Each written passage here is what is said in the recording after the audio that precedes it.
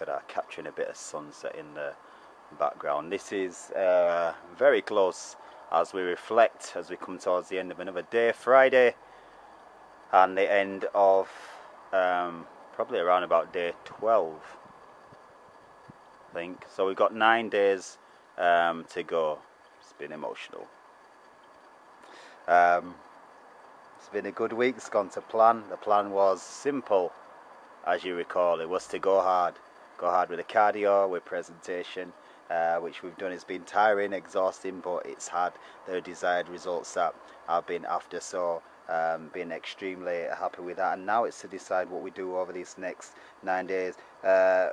Basically really want to get through to Sunday, so we've got 7, reassess, and then go from there. But I think generally we'll just be still going really hard, and then hopefully look to rest from Friday. Just very quickly, peak week is what most people would call next week, and that premise is that you it's a stick or bust scenario where you can gamble and decide, do you go all out to get an extra 10%, by pushing a few tricks, messing around with your macronutrients, either carb depleting, carb loading, messing around with your water and stuff, which can achieve some spectacular results sometimes, or it can backfire.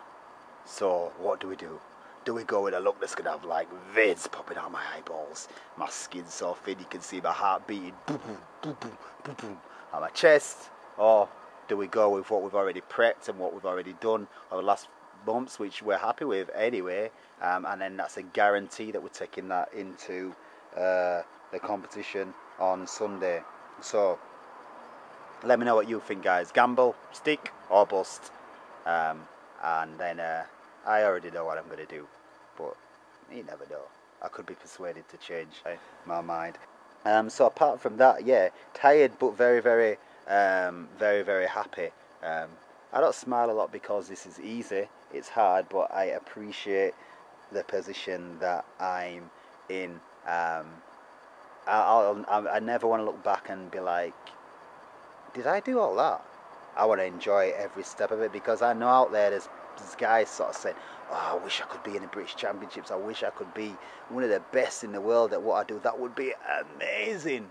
And I'm in that position. So I never want to forget that. I know that God's not designed me to live on this planet and live a boring life and just to kind of cruise and float through it. It's supposed to be an adventure. It's supposed to have ups and downs. It's supposed to have peaks and valleys, and it's supposed to be, I'm supposed to be a soldier. I was born to be a warrior, and that's what God wants me. I want to not, as I've heard it said, live in that gap where you've got the date that you were born, you'll have the date that you finish, and then in between on your tombstone you have a little dash. And in that dash, it's got to be full of adventure, just not nothing.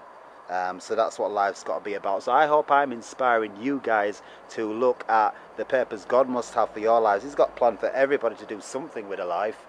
So if you're sat there thinking, what's life about? Start questioning God. Start asking, what am I supposed to be doing? Because there's something amazing that I guarantee you that once you step into, you'll not look back, and your life will be amazing. But for now, this is me starting to babble, which means I'm tired. Our light is going fast.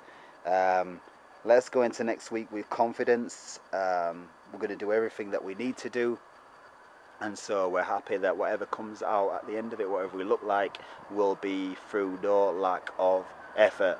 So we'll pick up with everything tomorrow. We've got tanning to sort out, lots of strange, weird, wonderful things that go on in the last week, which I'm sure you people are going to get educated about.